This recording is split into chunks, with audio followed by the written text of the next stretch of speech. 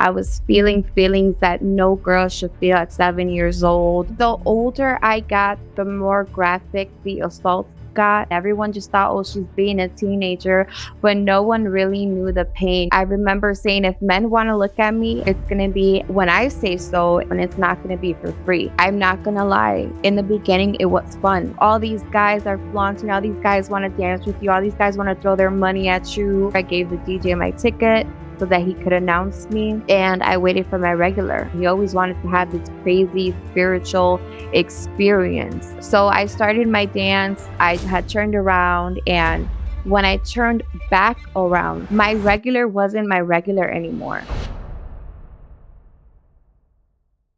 Hello and welcome back to the Almost False podcast, where I interview regular people with incredible stories. Today's guest had quite the tumultuous life. She was abused at a very young age, which eventually led her into the strip club, but that career came to a sudden halt when she saw something straight out of a nightmare. She is the host of the Daughters of Zion podcast, and I'm incredibly grateful to have had the opportunity to talk to her. So now that the stage is set, let's dive right into the story of Amanda Toro. Yeah, so when I met my biological dad, I remember right off the bat, he introduced me to his daughters and his side of the family, which added to that feeling of, okay, where do I belong? Because on this side, I'm not, fully, blood. And on this side, I'm not fully blood either. So I kind of felt like, okay, the oddball, like, where do I really fit? Like, where is my place? And once I met my half siblings on the other side, they were the same age as me. So I wanted to play. I wanted to go hang out with her. And so we started doing play dates. And that's when the molestation began happening at night. My mom gained trust. Little did her wildest dream was she ever imagine that, someone's biological father would do this to their little girl. And so she trusted him. And, she was like, okay, she deserves a father that, where she feels right. And so we started meeting in secret. So my stepfather did not know that I knew who my biological dad was. It was always, keep it a secret, keep it hush. If he finds out, he's going to be upset. So I would go see my half sister and I would go see my biological father in secrecy, every weekend. And that's when the molestation began to happen at night. It really took place from when I was 7 years old all the way till I hit puberty at 12 years old. So whenever we would go spend the night, that's when the molestation would happen. When I was sleeping, he would come into the room and assault me. And this kind of just really put me in a mindset of isolation. Whenever I was home by myself, I always felt like I was alone. I would go to my room, I would play with my dolls, or I was just always in my own head, in myself. Because once that started happening, I just didn't really know how to connect anymore. I was feeling feelings that no girl should feel at 7 years old. When I started going through, my body started changing. I started getting hips. It was almost like I felt this way, but then it was like I felt shameful. I felt disgusted. So I just didn't know what to do with these emotions. So I shut in. And my stepdad was a believer. So I, would be in around the church, not really listening or paying attention. But I remember one day my stepdad came home with a book by Rick Warren, and it was called The Purpose-Driven Life. And I remember at that time grabbing that book, not knowing what it meant, but knowing it has some kind of significance to it, and putting it in my backpack and taking it with me to school. And I would take it with me to my biological dad's house, and I would put it in my night bag. And, this kind of went on and went on and went on. I never read the book. I just always kept it with me. And it went on and went on. I would lock the door at night. Sometimes I would block, things in front of the door, and somehow, some way, he always make it back into the room. And I just felt just disgusted. I remember during this season, my mom got really sick. She ended up being in the hospital. She almost died twice. During this season, I remember my whole family got plagued with boils, those big sores broke out on all of us during this time. And it just kind of shows you the kind of place I was in mentally. Not only was I what's happening to me, already feeling disgusted and shamed and bound to my secret. Not only did I was not supposed to tell anybody that I knew who my biological dad was, but now I can't even say what this man is doing to me. On top of me being bound to secrecy, now I'm bound to being disgusted in my body. I got sores breaking out. They're taking us to the doctor. They're popping these big boil. Like, I was just like, so numb is the word that I'm going to say. Like, though I could be spilling all these emotions out and acting out around that age before I hit puberty, I was pretty much a good girl, just solid. Yeah, it's the defense mechanism of being numb, because you don't have any other choice, especially at that age. You have no idea what's happening. And you said earlier, you were already isolated before meeting your biological dad. Before all of that happened, you already felt like you didn't really have anyone to go to. Your mom probably was the only one that you could talk to because you were 100% related to her, but she got sick. And so you, on top of having to deal with these things that no one should ever have to deal with and that are extremely hard to deal with on their own, you were all alone and had no one, even if you wanted to talk about it. Right. She was, for most of that time that I was going through that, she was in the hospital. So most of the time was, her recovering. And if my mom wasn't sick or in the hospital, she was working at a factory to make ends meet. So that kind of tells you kind of like, I didn't have that outlet to say it. And that's one. And two, I was afraid. I was afraid of what was going to happen if I did say something. I was afraid how she was going to react, if she was going to make a scene. I was afraid to break her heart, especially since she was so sick. I had just got her back home. We almost lost her twice. Like, she went through extensive, surgery in her abdomen. So I was afraid to upset her or say something or like just break her heart and then I lose her forever. So that's kind of like my mentality too of why I just shut in even more. Yeah. And at some point when you were 12 or 13, at that age, you said that it stopped. So what happened for it to stop? And at the same time, the other question I have is, how did those years impact you in the years after that, in your teenage years? Yeah, so the older I got, the more graphic the assault got. I believe that the only reason it really stopped is when I came to puberty at the age of 12. As soon as I got my period, he fled to another state. And I never really talked to him after that. I remember having one or two conversations with him later on in the years and just basically shaming me, calling me dirty, calling me nasty. And I never again spoke to him. So once that happened, I was, ditching school, breaking rules, and just, going out of control. And everyone just thought, oh, she's being a teenager. But no one really knew the pain. No one really knew what was deep, deep, deep down inside that was driving me to do these things. I was angry. I was pissed off.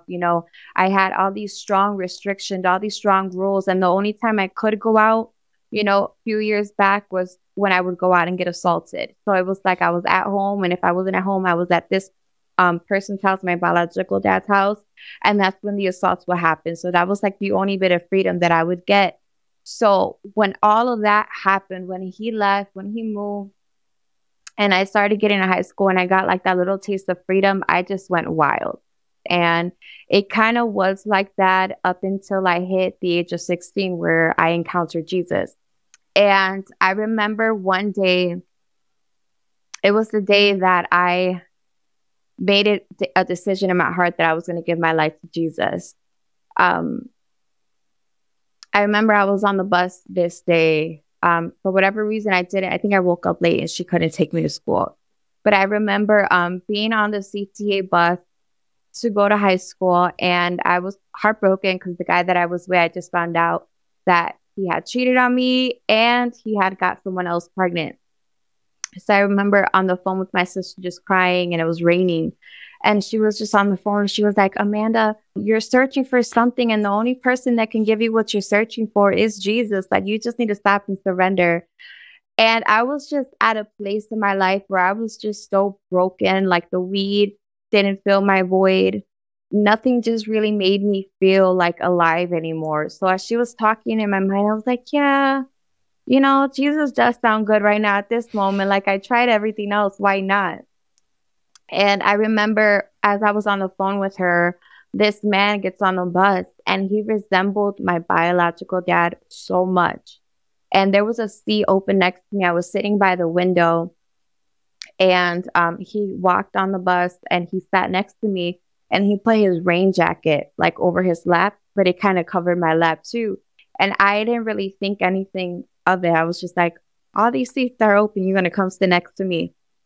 And the bus starts taking off and then I just started feeling a hand on my thigh, and this man that was sat next to me, he started groping me, and I was still on the phone with my sister, and I remember like pulling the next stop string, and I was just like, I told him, get up, and then I stood up and I got off the bus, and I was like, that's it. That's it. I was like, after today, that's it. I'm giving my life to God because this enough is enough, right? And I remember calling up all my friends and I was like, hey, do you want to match my bottle? Do you want to match my blunt? I still got like a fifth of Hennessy. If you want to hang out with me, today's today, do it. Because tomorrow I'm going to disappear for a little bit. So in my mind, I was like, okay, I'm going to do everything that I want to do tonight. And then tomorrow, I'm going to go cold turkey. I'm not going to smoke anymore. I'm not going to drink anymore.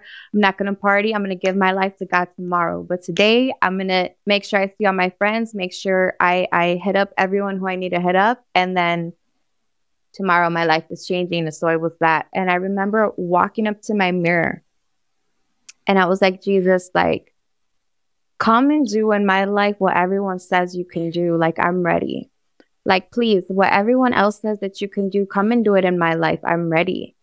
And from that day forward, I took that seriously. But even better, God took that seriously. And so ever since then, I remember going to church the next day. And my stepdad was so excited because remember, he begged us to go to church. He would force us to go to church. But this Sunday was different. I got up because I wanted to.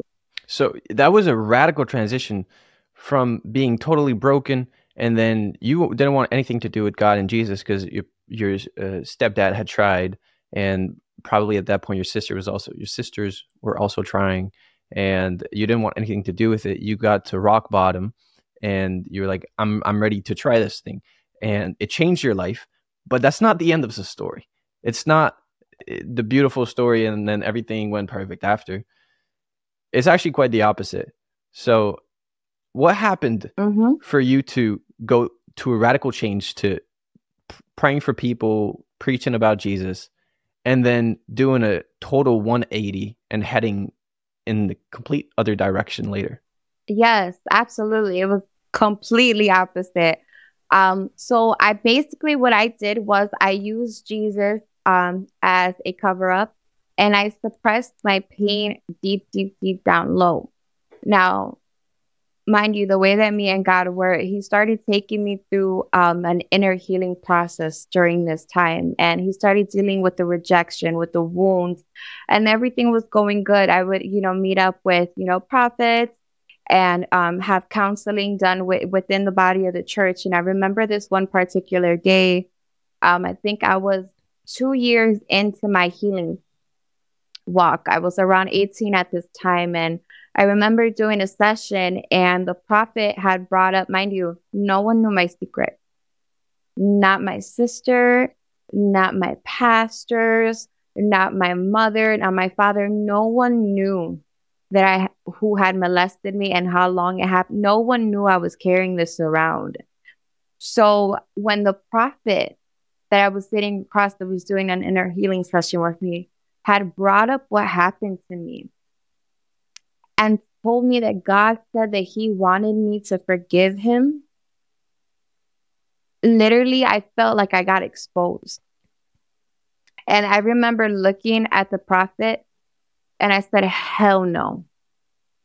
It's like everything that I was suppressing literally came flooding back. And I looked at him and I was like, hell no. I was like, God, you must be out of your mind. And I got up from that table and I left. I left the church.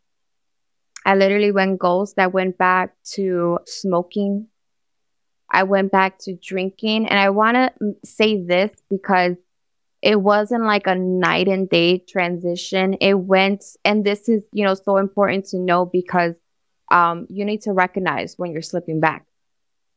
It went from me not wanting to go to church.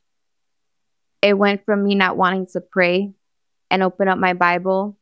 It went from me not wanting to answer my sisters in Christ text message, or when people from church would call me, I wouldn't answer. But when the wrong people began to call me, I would answer. So it was like a gradual, but it happened in less than a month. I was smoking again. I was drinking again. I was showing up at parties again, places that I had completely let go of and freed myself from. I went back to those places, and I had to deal with the mockery. I had to be like, oh, look at the church girls back. I had to deal with, those jokes and stuff. But I was so mad at God that I didn't even let that get to my head. I was so upset with God because in my mind, I was like, God, you saw what happened to me. You saw what I went through, and you want me to forgive him? Did you not see what he did to me? Your little girl. I didn't ask for that. You saw the mess that I got into. You saw the pornography that I got into. You saw the rejection that he left me with. Are you out of your mind? And I think what set me over the edge was, I remember this one time I was trying to get a car, and my stepdad was like, well, you're not going to church no more. You're not living right. You're not doing the things right. Why am I going to sit here and bless you if you're not on the right steps? You're wilding out. You're not being responsible. So I remember out of the blue, my stepfather called me. Not my stepfather, my biological father called me out of the blue. And I remember when he called me, I was already working, and I was like, hey, I'm trying to get my car. I'm trying to get my first car. I'm tired of taking the bus. The winter's coming. It's really hard. Could you help me out at least with a down payment? The least you can do is help me get my first car after everything you stole from me, right? The least you can do is making sure that I'm safe and not, on a CTA bus, that I have my own vehicle. And he was like, nope. And I heard that you have little boyfriends, and I heard you're nasty, you're dirty. And I hung up the phone, and I was like, okay. Yeah, because he used you as an object from the time where you were 7. And that's kind of all that he had done with you, is just use you as an object of whatever he wanted to do. And that didn't change. And that's the root of all the problems that you had. And he wasn't ready to do anything. So I imagine that at that time, you were already heading down the wrong path. You were already in a dark place that probably set you a lot further down than what you already were. Yeah, it triggered a whole new level of pain. I remember, making up in my mind, okay, men ain't gonna use me anymore. And I was like, I'm not gonna let men look at my body for free. I'm not gonna let anyone take advantage of me anymore. So I was making inner vows. And I remember saying, if men want to look at me, if men want to take, me for pleasure, it's going to be when I say so, in my control, and it's not going to be for free. So I remember going to the strip club with some of my friends that I had reconnected with at this time, and we had applied, and we started dancing. And not only did we start dancing, but the shame that I felt, because I knew this is not what God wanted me to do. I knew that if God were to come right now and find me where I was, he would not be happy. And so not only did was I in a completely different place, the drug use got worse. So I went from, just using weed and liquor to, to numb that. I ended up going to even harder drugs. I started doing cocaine at this time. Because in the clubs, that's what they do. They get coked out, they get drunk, they get high to really get yourself in a mentality to do what you're doing and be okay with it. Because I imagine none of the girls that are there because they think it's the right thing to do. Either they're there because they feel like they have no other choice, or some are probably like you too, that have the same mentality, but I doubt that a lot of girls are working in strip clubs because that's what they wanted to do with their life, and that's the best thing that they think of. Right. Um, so I think when you go into a club, there's two types of women that you're going to encounter. You're going to encounter the one who's influenced by social media, who's influenced by the Cardi B's, who are influenced, by the Young Miami kind of, culture that's out there and think it's cute. And then you're going to encounter the other ones who are in pain, who need this income to get by and who are just trying to survive, which whatever that looks like. So there are people who think like it's a persona, it's a job, and then there's other people who are like just lost and like doing it because they need to get by at any Okay. cost. But for you, it was a little bit of both, because you went there because you were broken, but you also got attached and you also wanted the glamour life and the Instagram lifestyle that we see everywhere. So for you, it was kind of, I don't know if it was there in the beginning, but it became a mixture of these two. Right. Honestly, I think it definitely, I wanted to be independent. I wanted to, buy my first car on my own. I didn't want to depend on a man to do it, especially after that previous conversation that I had with my biological father. I wanted to get my own money. I'm not going to lie. In the beginning, it was fun when I was, drunk high and I got into that persona and I got into that character. I had fun with it. And it wasn't until God started showing up there that I started feeling convicted and like, oh my goodness, what am I doing here? So the beginning of it, I enjoyed it. I had my friends there. I had my girls there. We would be drunk, and it felt good. It kind of felt like you were wanted. So you see how the devil plays on that. All those years of feeling rejected, all of those years of feeling like, where do I belong? All those years of feeling like I'm out of place. Now I'm in this position. I'm right in the devil's playground. And what is the first thing that he does? He makes you feel wanted. He makes you feel like you're accepted. He makes you feel like, yes, all these guys are flaunting. All these guys want to dance with you. All these guys want to throw their money at you. Everyone's looking. You're like the star of the show. Everyone's, wants to come here, come here. Like he makes you feel wanted, right? And that's where the deception takes place. And if you're not careful, you can really get caught up in that. And the irony in this is that those people at the club were treating you the same as what your biological dad was treating you when you were a child. He was using you for his own pleasure, his own sexual pleasure. And then in order for you to get accepted, you went to people that were doing the same thing, were using you for their sexual pleasures. So that's the ironic thing about it. But because you had walked with Jesus before, you knew that what you were doing was wrong. So you could ignore it. But deep down in your heart, you knew, you had this intuition. And talking about intuition, I want to get to this other story that you lived while you were working at the club. Because there's one night, and I know that's a big turning point in your life. There's one night where you had this intuition not to go somewhere, a little bit like what we just talked about. You knew that it was wrong, and you still went, and a whole lot of things happened. So I want you to get into that if you can. Oh my goodness. Yeah. So you're right. I deep down inside knew it wasn't wrong. And it didn't help that, the Holy Spirit started coming to me in the car and he would try to talk to me, before my shifts of work. And I would remember driving down the highway and the Holy Spirit, I would just feel his presence flood my car.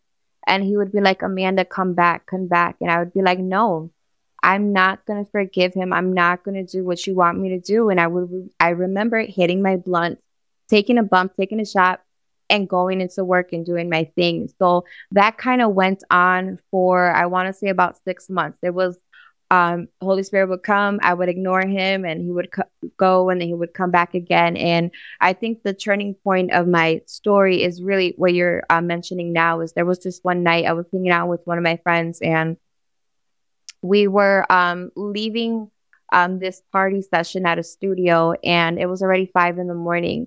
And I had told her, let's go home. And she's like, wait, but I want to chill with these guys. Let's chill with these guys. And as she was on the phone with them, we were getting gas. And I just had this this bad, bad, bad feeling in my gut. Like I wanted to like throw up. And I remember I could hear God saying, don't go. And I would tell her, I told her, I looked at her, I'm like, it's already 5 in the morning. We're already drunk. We got to go to work tomorrow. Let's just go home. And she was like, no, no, come on, come on. Like, at least drop me off. At least drop me off. So I was like, fine, I'm not going to stay, but I'll drop you off. And as we were driving and I was getting closer, that feeling kept getting stronger. And I just remember just feeling like, don't go, don't go. And I could feel like if God put a stamp and he was like, don't go. But I still went. And I remember turning into the alley and she was putting my car in park. I didn't turn it off, but I put it in park. And I remember she was on the passenger side. She was getting her purse. She had already opened her doors. She was drunk, so we were slow. And she was getting the rest of her bottles. She was getting her things together, her phone. And out of nowhere, a girl runs to her side of the car and starts swinging on her. And next thing you know, another girl runs on my side of the car and she starts swinging on me through the window. So I start fighting back. The guy that had set up the whole thing ended up opening my car door and dragged us out. So we were fighting. He ended up taking my keys out of the ignition and threw them. And while we were fighting, I remember just like looking to my side because I was already ended up on the passenger side. And I looked to my side and my friend was under the car by my car tire and the girl was on top of her. And there was a guy there holding a big shotgun. And when I seen that, I'm still fighting, I'm still blocking. But in my head, I started talking to God. And I was like, oh no, God, I can't die like this. If I die like this, if I die right now, I'm going to die backslidden and I'm never going to see you, God. I can't die like this.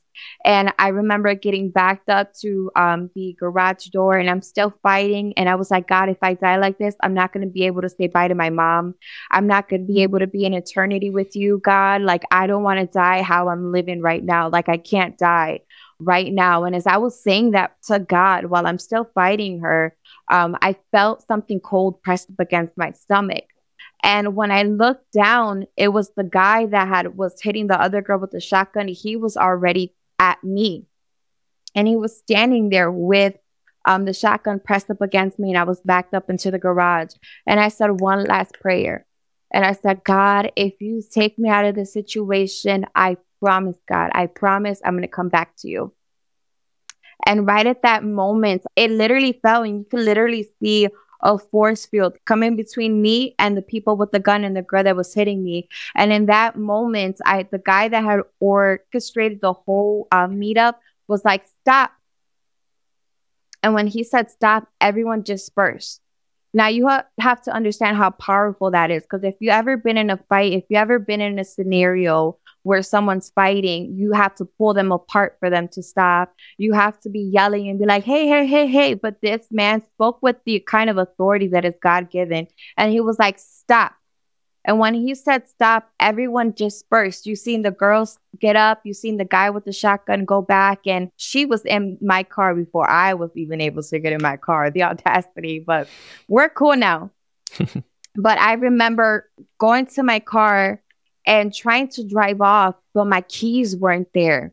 And I was like, oh my God, Lord, my keys aren't here. Like, where are they? And then I looked to the side and they were like illuminated right by the garbage can. So I got out of the car really quick. Thank God he didn't shoot. But he was threatening. He was like, you guys got 2 minutes. If you're not out of here in 2 minutes, I'm going to blow your heads off. Like, y'all need to go now, now, now. And I got back in the car. I took off and we just drove off into the night. And you would think that after that situation that I would like step into my senses and snap out of what I was doing and get back in alignment with God, but I didn't. Well, the first question I want to ask before we get too far down the line is because I have no idea why someone would just randomly attack you. Was there a reason? Did you know them prior? Why did they just randomly attack you as you were trying to get out of your car? Yeah, so I think it was more I was at the wrong place at the wrong time. They had a situation going where they were together with the same guy, and she was going up to meet the guy, but his other girlfriend was there and they ended up setting her up. So I think it was a matter of just being there, wrong place, wrong time. I feel like if she was with anybody else, the same thing probably would have happened to whoever else she was with. Um, this girl was just known for trouble following her. I mean, I was in car accidents with her where I should have flew out of the windshield and I didn't.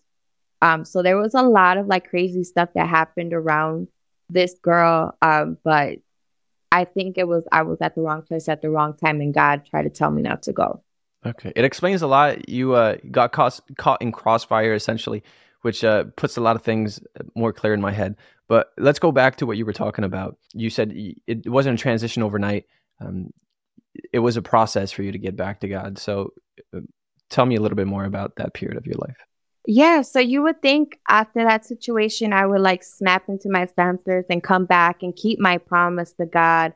I think a lot of the times when we find ourselves in a tough situation and we need God to get us out that jam, that we make these promises, but once we're out of like the danger zone, we kind of like go back and we kind of forget and we kind of ease off. So that's kind of the place that I found myself in, because I knew if I had to go back, if I had to come back to God, if I had to come back to church, I knew that I was going to have to forgive him. And I just was not ready to do that.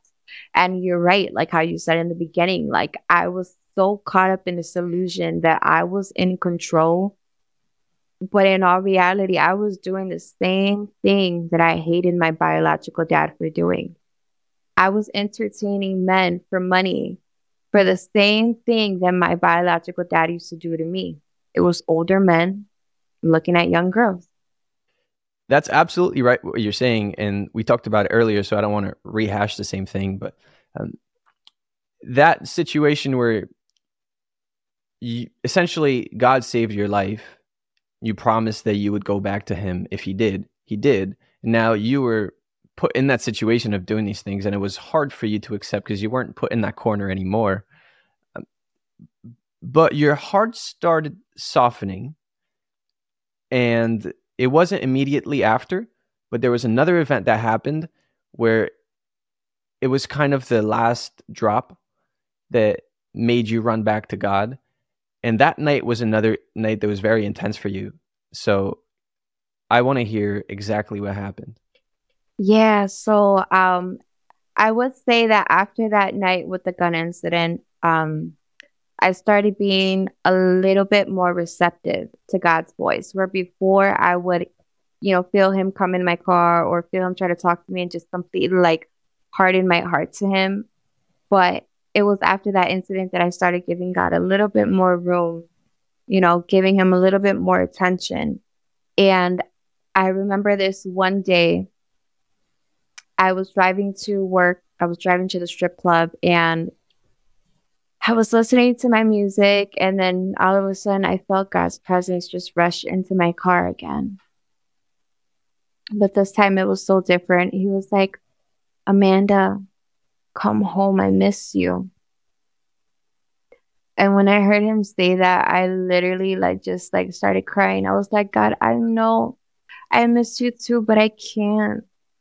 I can't do what you're asking me to do. I can't forgive him, God. You know, God." And he was like, "Baby girl, I know." Because he calls me baby girl.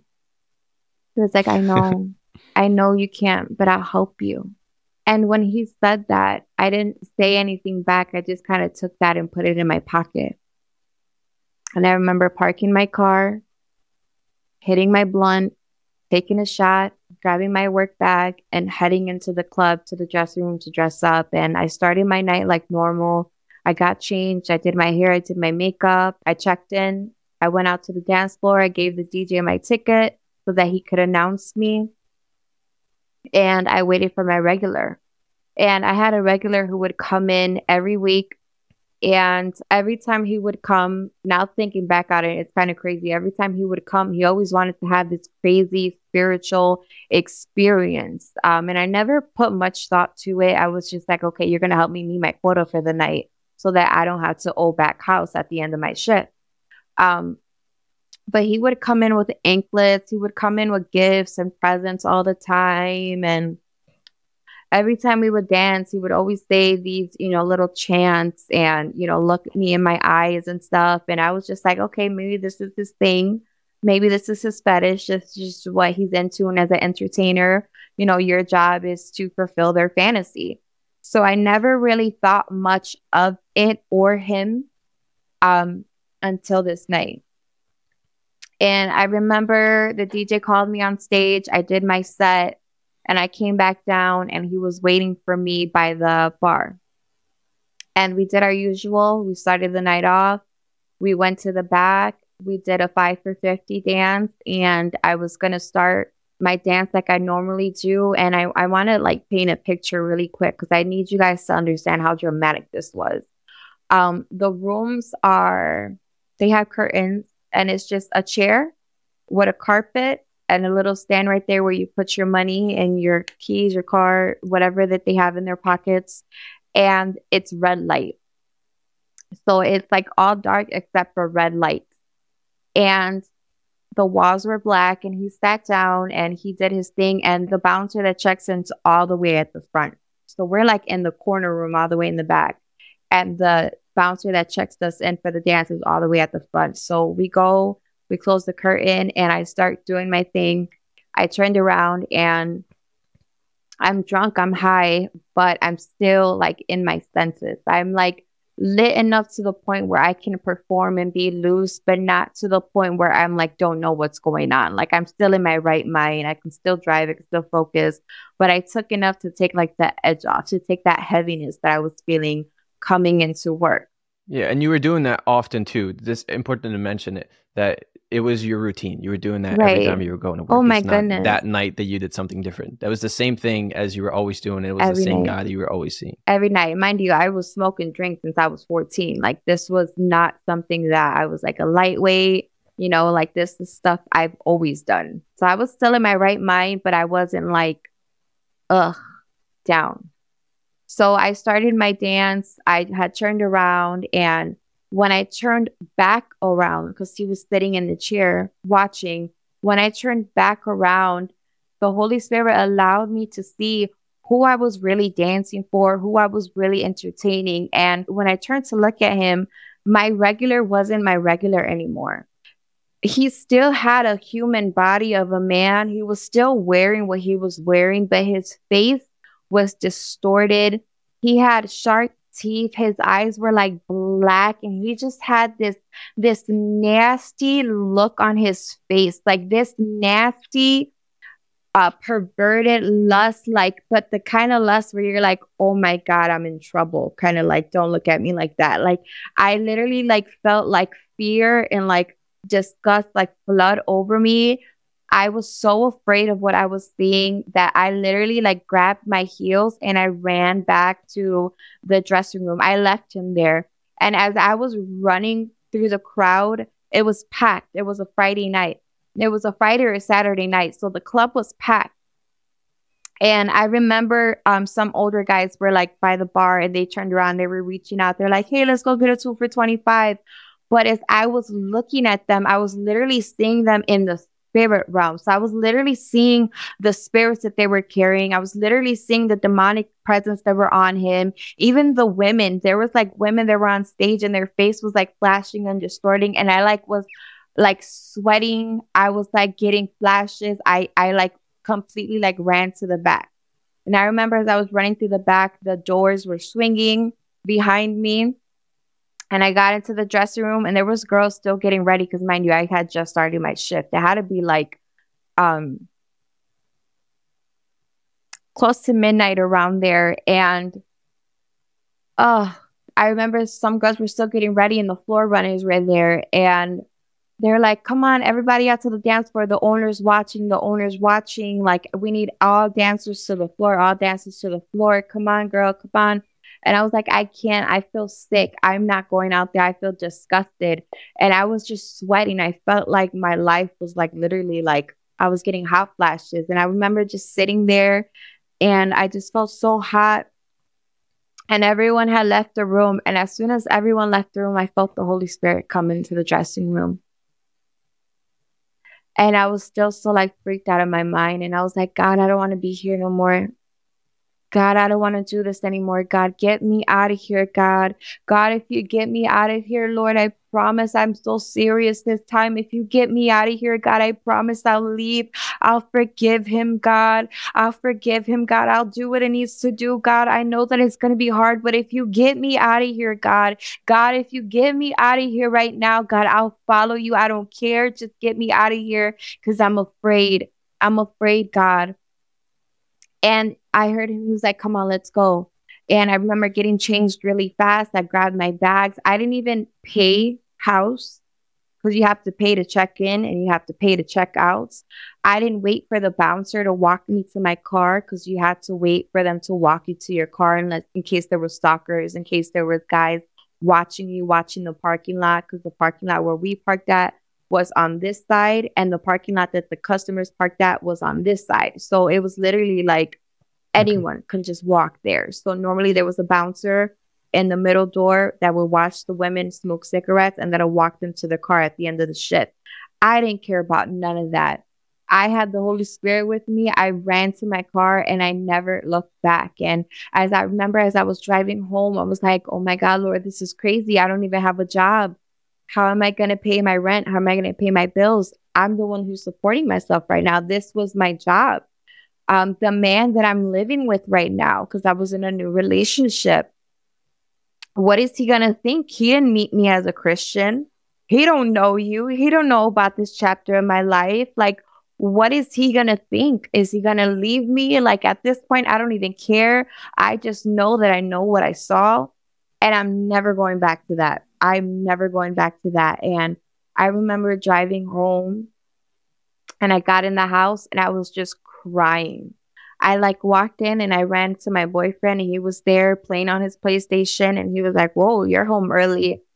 And I remember just bawling to him. I was crying and I was crying and I was telling him how I didn't want to do this anymore. And I knew that it was God because he was like, that's okay. You don't have to dance. You don't have to be there. You'll find something else. Like, I got you. And like, that was just a confirmation because that was something that I was asking God about in the car. Like, what is he going to think? He met me as this party girl.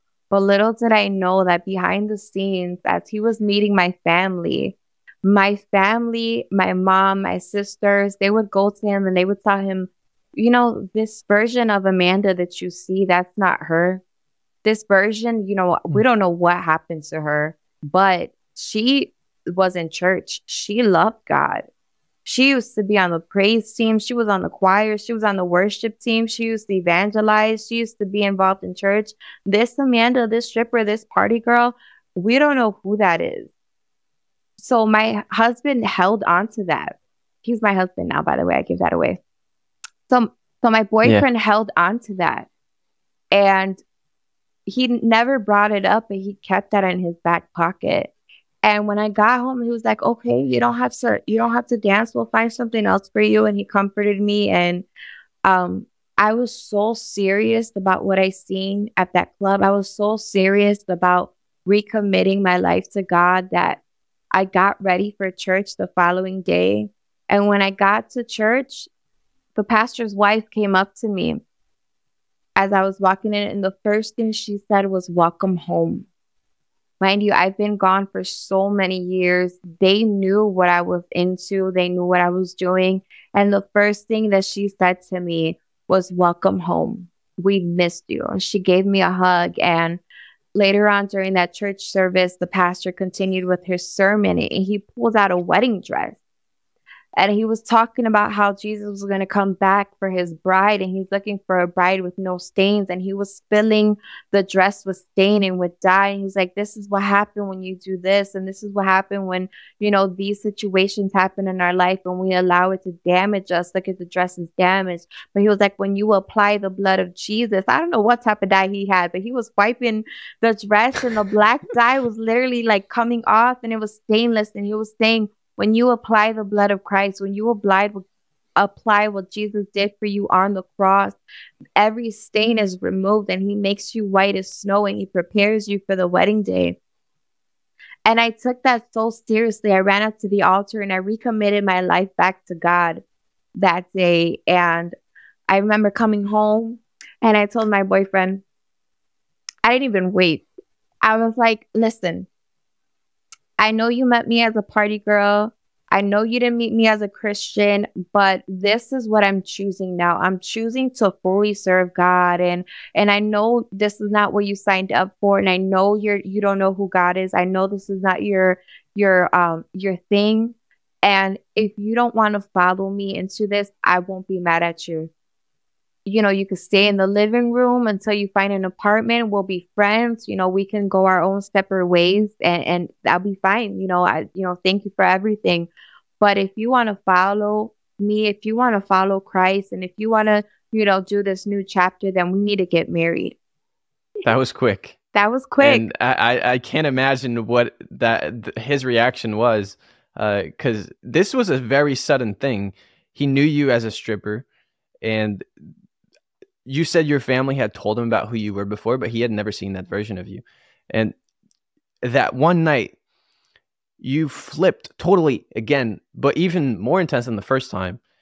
And you recommitted your life to God. Is it the next day, or I think that's what you said, or at least the same week? And it was very, very sudden. And that time, because of what you saw in the strip club, there was no going back in your mind.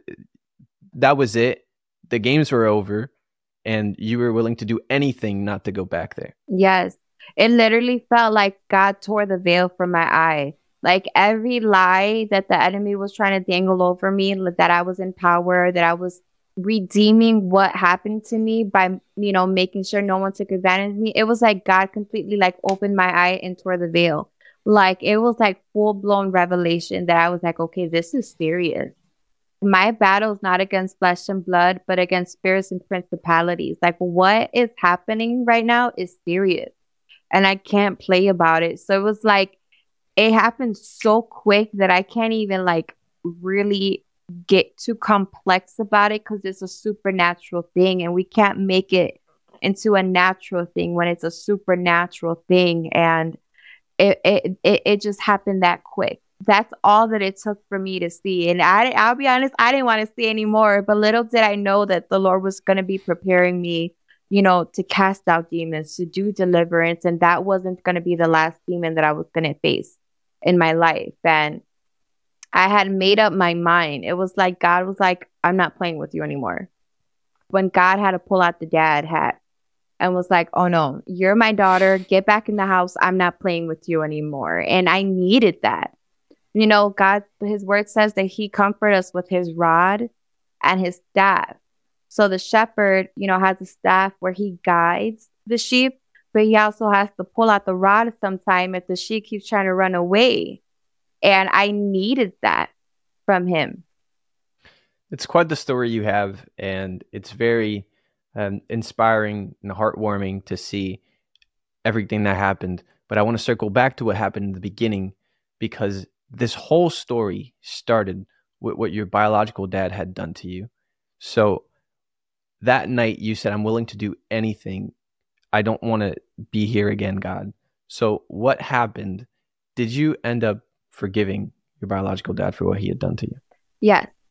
I do, and I forgive him now. And not only do I forgive him, but I pray for his salvation. And I want to say, I fully said out loud, and I fully said it in my heart about 2 or 3 months after I left the strip club.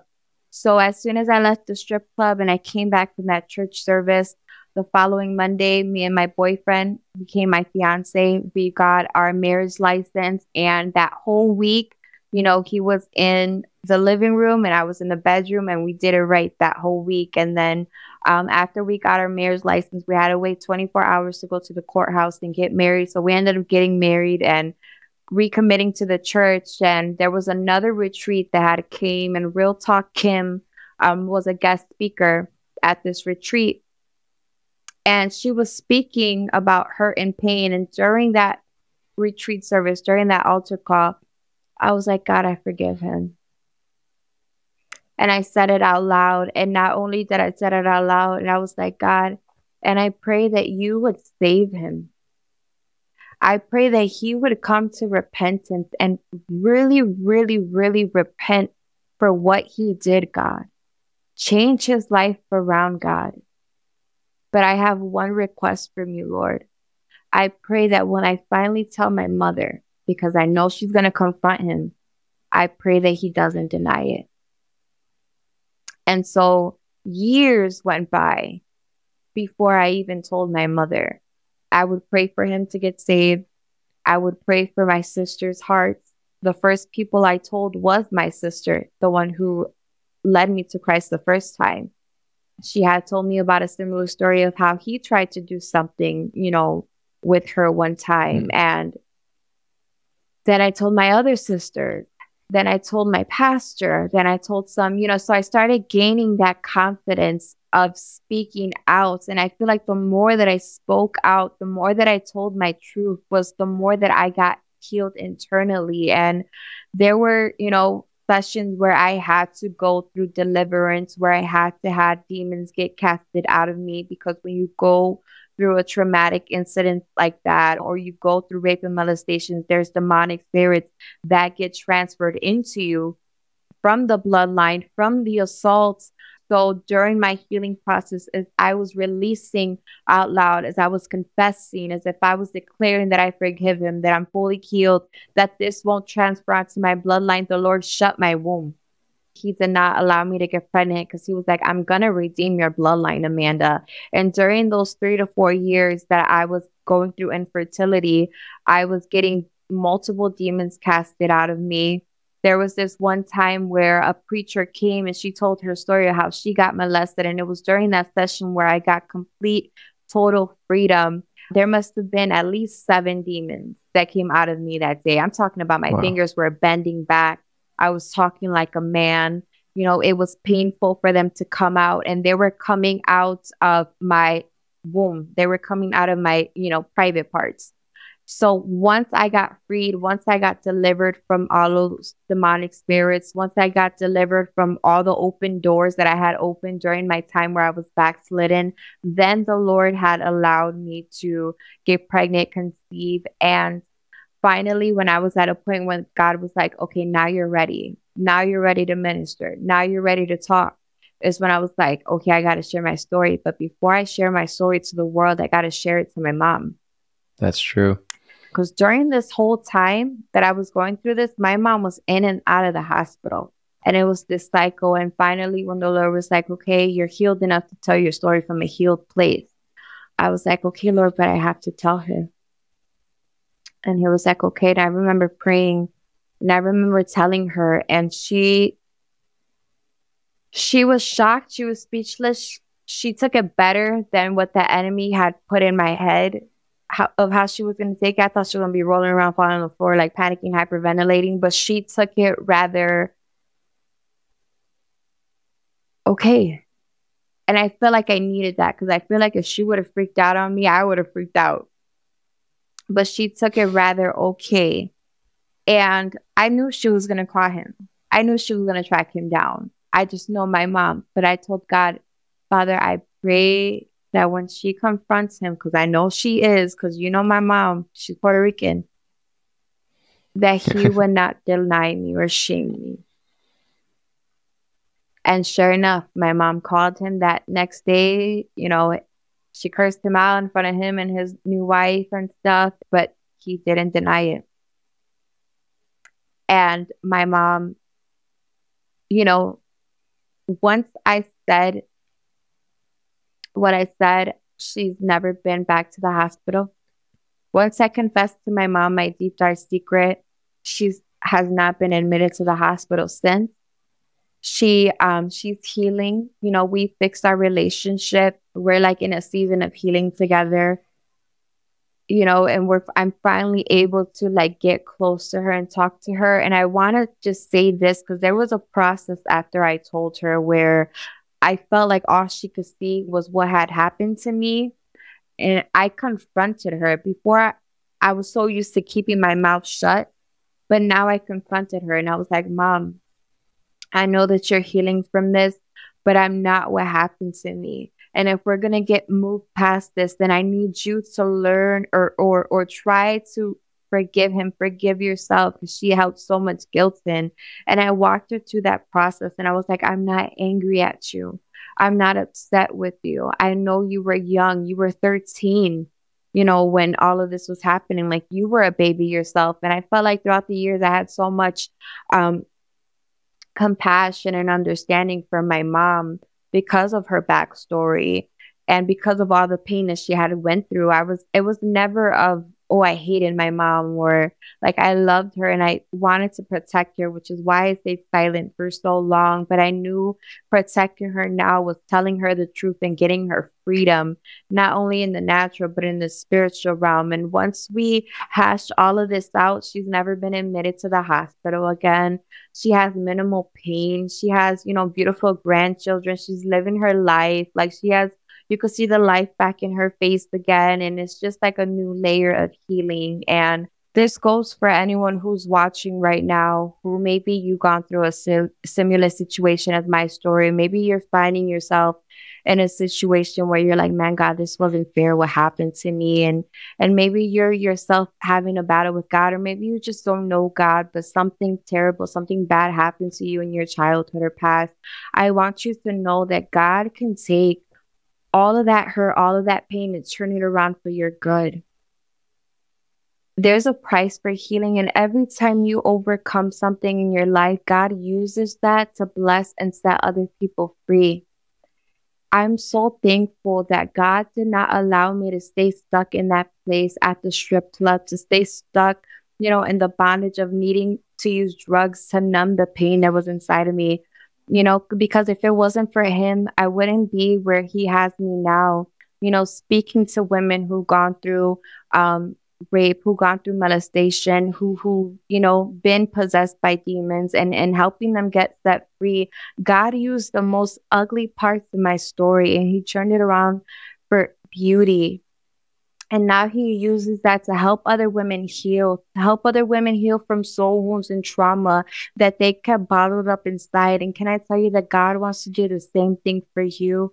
There's a story inside of you that he can unlock, that he can set you free and heal you from, so that you can go back and set another sister free, someone else in the world who's going through the same things that you've already overcome. That's the glory. And that's why I go so hard after God. It's not because I was forced to go to church, because he really showed me his heart. And he really showed me that we love because he first loved us. He loved me while I was a stripper. He loved me while I was on cocaine. He loved me while I was high, while I was drunk, and he would get into my car and he would chase me down. And it's just like, I lived out that scripture that says that he leaves the 99 to go after that one sheep that got away. And I want you to know that if you're feeling alone right now, that he hasn't forgotten about you, and it's to look out because he's on his way for you. Thank you so much for listening to this episode of the Almost False podcast. If you enjoyed it, please make sure to leave a like and subscribe for more interviews like this. If you found this content valuable, please share it with a friend. It really helps us out a lot, and hopefully it will help them too. If you want to be on the show, you can go to almostfalse.net and submit your story there. We would love to hear from you. With that being said, I hope you have a great rest of your day and stay blessed.